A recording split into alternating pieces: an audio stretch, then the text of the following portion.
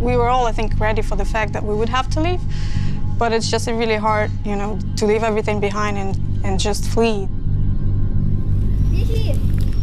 So just day to day, how did it look and feel different in the streets of Donetsk? So if you can imagine a playground where lots of little kids playing with their moms and grandmas, but then you see art men just walking around them, sitting on the benches, smoking cigarettes. That was a very surreal scene to see, and that's where I don't want my kids to see. And we left like in 1 hour. Basically just packing fast. I guess it was me and my husband's goal to make sure that we do everything that hockey does not end with us fleeing.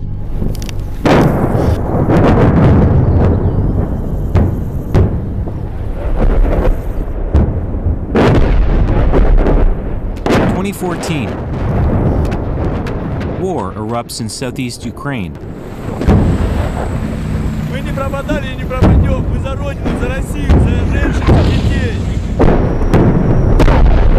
Russian-backed militants claim the region is part of Russia. Ukraine's citizens are caught in the middle. 9,000 people are killed. About 1.4 million are left homeless. In the city of Donetsk, near the Russian border, there is a symbolic loss. The local arena is looted and burned, allegedly by pro-Russian separatists. The arena was home to HC Donbass, the lone Ukrainian representative in Russia's Continental Hockey League. About 14 fire engines attempted to extinguish the blaze, which completely engulfed the arena owned by Boris Kolesnikov. Ну, ничего приятного я не почувствовал, это точно. И тогда тяжело было оценить масштаб катастрофы.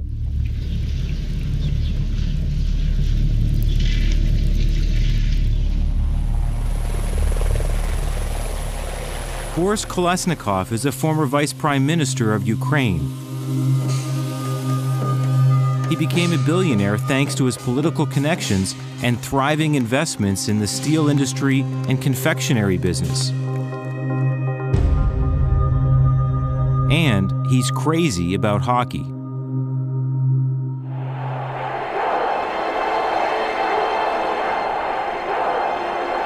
Kolesnikov's love of the game crystallized in 1972, when as a 10-year-old boy, he watched the historic hockey clash between Canada and the Soviet Union.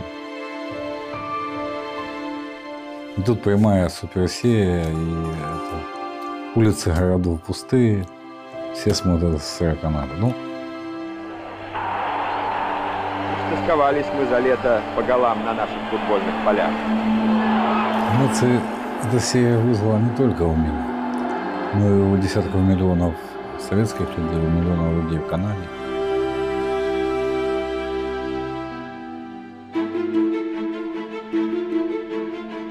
After the Soviet Union collapsed and Ukraine became an independent nation, Kolesnikov saw an opportunity to make his new country a hockey power.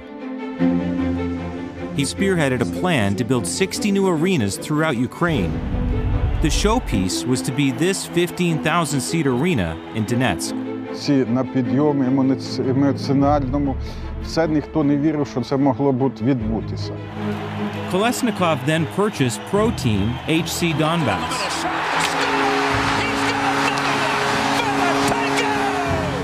And Ukrainian star player Ruslan Fedotenko, a two-time Stanley Cup winner, was to be his marquee attraction on a team with a $30 million payroll, a dramatic increase from what the previous owner had spent on players. We were taking his private jet to Lugansk. He was explaining, his goal, his vision. It was amazing. It was ambitious, and I was humbled. He wanted to put me in his plans. Это будет огромным стимулом и мотивацией для юных хоккеистов, которые будут видеть себя в будущем топовыми игроками, как КХЛ, так и в НХЛ. But the war put an end to the dream. Construction on the new arena stopped. Fedotenko returned to the United States. After the arena fire, the KHL and Kolesnikov agreed the war made it too risky to play hockey in Donetsk. Donbass was suspended indefinitely from playing in the Russian league. Речь шла о приостановке сотрудничества, и сейчас идет. Donetsk then lost the rights to host a Tier 2 World Championship. Eventually, the hockey arena fell under the control of pro-Russian forces. Donbass was forced out of Donetsk. How did you feel watching the eastern part of Ukraine so paralyzed by violence? How did that make you feel? Surreal, actually. You know, just see some of the footage or even the footage of the airport. It's like shots like from the moon. Boris was building, it probably was 9 months away from the brand new hockey arena there. I was talking to people who live in Donetsk there right now, and they said the kids are trained now. When they hear the whistle of the bombs, like shelling, they train every day to get under the table, to get to some shelter. And that's the reality for them.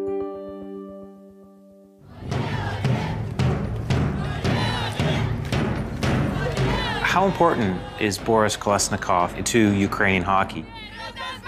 I think it's probably not going to be hockey at all.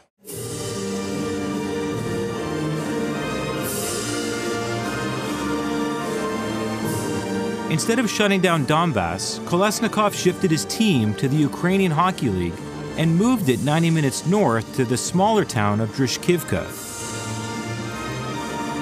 For context, imagine if the Calgary Flames picked up and relocated to Medicine Hat. Kolesnikov's team generates just $400 per game from ticket sales. He covers the cost to produce TV broadcasts of all his team's home games.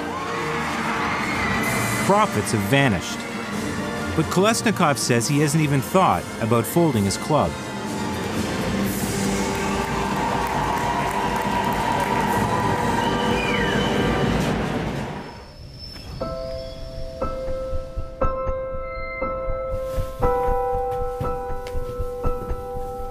Если мы распустить команду, это отнять мечту у тех тысяч мальчишек, которые занимаются хоккеем в Донецкой области. Это вообще невозможно. Ну, знаете, я оптимист, иначе бы я не занимался хоккеем в Украине. Я думаю, что я не могу сказать блестящее будущее. Но есть все шансы стать хоккейной страной, по-настоящему хоккейной страной. Что такое по-настоящему хоккейная страна? I want to know why you love playing hockey and who your favorite hockey players are. И теперь вопрос к Михаилу. Кто твой любимый игрок и почему ты играешь в хоккей? Мой любимый игрок Сидни Кросби. Come back to our team, Donbass management. They pay for all expenses for the kids in Donbass area. They bring them up to the rink Drushkovka. Every day they practice.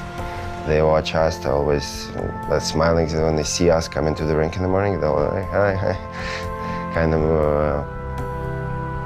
that brings happiness to us too, because we see the kids that want to play in the situation that's going on right now. They still come into the rink and they practice.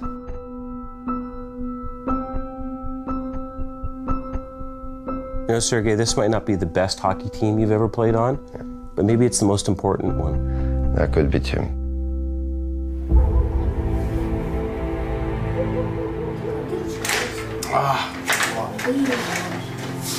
Профессионал. Это боевой хоккей, мы его с Донецка привезли. Уже, правда, он такой еле дышит, но... Misha, what's your memory of Donetsk? Когда ты закрываешь глаза и вспоминаешь Донецк, что ты видишь? Ну, во-первых, я вижу свой дом, как мы хорошо там жили. First of all, I see our home, our apartment, and how well it felt there. It's been 2 years since Misha Shelichenko and his family fled Donetsk. They now live in Kiev, where Misha has become one of Ukraine's most promising young hockey stars. When are you happiest? Когда ты самый счастливый, чувствуешь себя наиболее счастливым. Когда забиваю гол. When I score goals. Misha's success in hockey is a rare source of joy and hope for his parents. It also stands as evidence that Boris Kolesnikov's efforts have not been in vain. It's because of him that Misha and his family, and many other players' families, were able to relocate to Kiev and start over. Kolesnikov pays for all hockey expenses and 30% of their apartment costs. For other families, it's rumored he covers as much as 80%. Can you just explain what his contributions have meant? Well, I think everything that you are seeing behind us and here, that's all that he's done for the kids, because without him, there's no other hockey team in Ukraine that has the level of support, the level of funding, and that offers so much perspectives for the little ones. They still continue to do what they love, and that's all for Boris Kolesnikov and his help.